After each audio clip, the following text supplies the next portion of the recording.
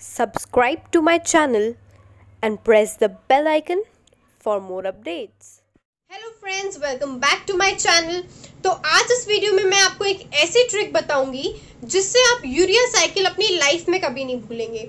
So usually क्या होता है कि जब भी हम सिंथेसिस या कोई भी पाथवे लिखना शुरू करते हैं एग्जाम में, तो हम स्टार्टिंग तो बहुत अच्छी कर लेते हैं, जैसे हमें स्टार्टिंग के सारे इंटरमीडिएट, सारे एंजाइम सब कुछ याद रहता है। बट जैसे जैसे हम उसे एंड करने वाले होते हैं, हम कभी बीच के एंजाइम्स भूल जाते हैं, कभी लास्ट में हम इंटरमीडिएट भूल जाते हैं। बट आज जो मैं आपको ट्रिक बताने वाली हूँ, उससे ना तो आप कभी इंटरमीडिएट भूलेंगे, ना ही कभी आप एंजाइम भूलेंगे।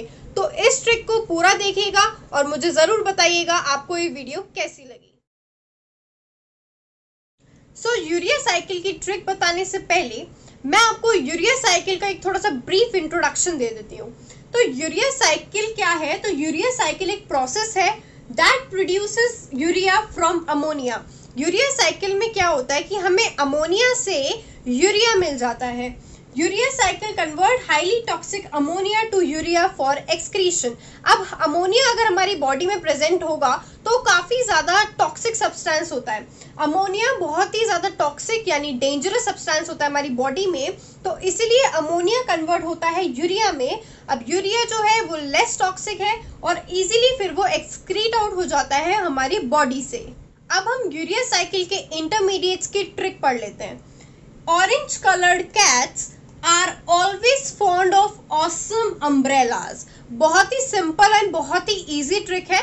ये ट्रिक कहती है कि जैसे ऑरेंज, सपोज आप इमेजिन करिए जो कैट्स हैं वो ऑरेंज कलर की हैं और वो हमेशा क्या पसंद करती हैं? Awesome umbrellas. मतलब आप एक इमेजिन करिए एक ऑरेंज कलर की कैट है, उसके हाथ में अम्ब्रेला है। तो इस तरीके से आप इस ट्रिक को इमेजिन करिए।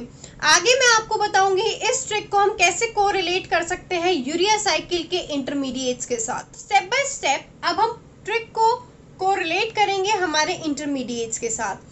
तो सबसे पहला वर्ड है ऑरेंज। ऑरेंज का हम पहला लेटर लेंगे ओ, जिससे हमें याद रहेगा ऑर्निटीन।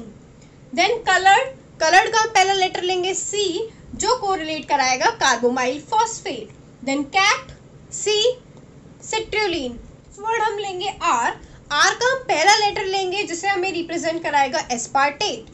Next word is always, always का भी हम पहला लेटर लेंगे दैट इज ए, जिससे हमें ये कोरिलेट करके हमें याद दिलाएगा कि ए से है आर्जिनोसक्सिनेट, जो कि हमारा एक इंटरमीडिएट है यूरिया साइकिल में। नेक्स्ट वर्ड है दैट इज फॉन्ड, फॉन्ड का हम पहला लेटर लेंगे एफ, जो हमारा कोरिलेट करेगा फ्यूमरेट को, जो कि हमारा एक यूरिया साइकिल में इंटरमीडिएट है।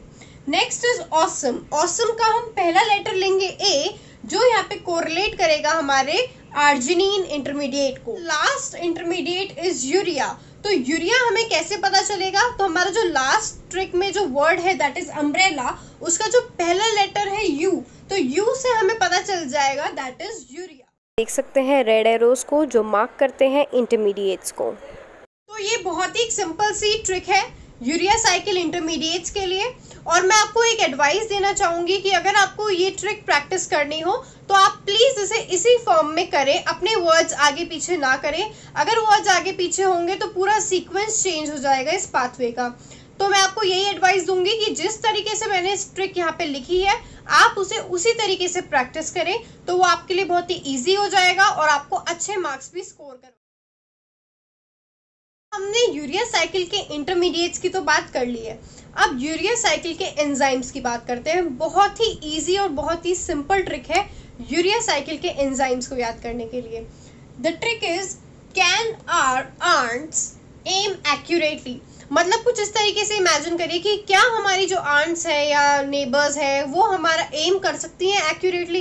इस तरीके से कुछ आप इमेजिन करिए ताकि ये ट्रिक आपको याद हो जाए।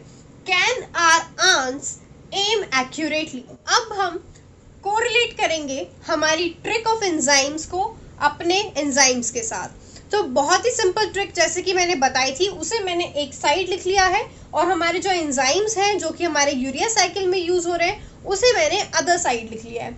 अब हम एक एक करके बात करते हैं। पहला है कैन। सो कैन का हम पहला लेटर लेंगे सी, जो रिप्रेजेंट करेगा कार्बोमाइल फॉस्फेट सिंथेटेज को। Second word is are, are का हम पहला लेटर लेंगे ओ, जो रिप्रेजेंट करेगा ऑर्निटीन trans कार्बोमाइलेज। Third word is ends, ends का हम पहला वो लेटर लेंगे ए, जो रिप्रेजेंट करेगा आर्जिनोसक्सिनेट सिंथेटेज को। फोर्थ इज एम, एम का भी हम पहला ही लेटर लेंगे ए, जो रिप्रेजेंट करेगा आर्जिनोसक्सिनेट लाइएज को। और जो लास्ट वर्ड है एक्यूरेटली का पहला लेटर लेंगे ए, जो रिप्रेजेंट करेगा हमारा जो लास्ट एंजाइम है जो यूज होता है हमारे यूरिया साइकिल में, दैट इज आर्जिनेज। देख सकते हैं पिंक एरोज को जो मार्क करते हैं यूरिया साइकिल के एंजाइम्स को। बहुत ही सिंपल सी ट्रिक है जिसमें हमने इंटरमीडिएट्स एंड एंजाइम्स दोनों की ट्रिक को कोरिलेट करते हुए बहुत ही अच्छे से समझ लिया है यूरिया साइकिल को। आपको ये मेरी वीडियो पसंद आई तो प्लीज लाइक करें, सब्सक्राइब बटन को प्रेस करें और मुझे जरूर बताइए कमेंट बॉक्स में कि आपको मेरी वीडियोस कैसी लगी। अगर आपने मेरी कोई भी पुरानी वीडियो मिस कर दी है, आप उसे देखना चाहते हैं, तो the link is there in the description box. Kindly check. Thank you.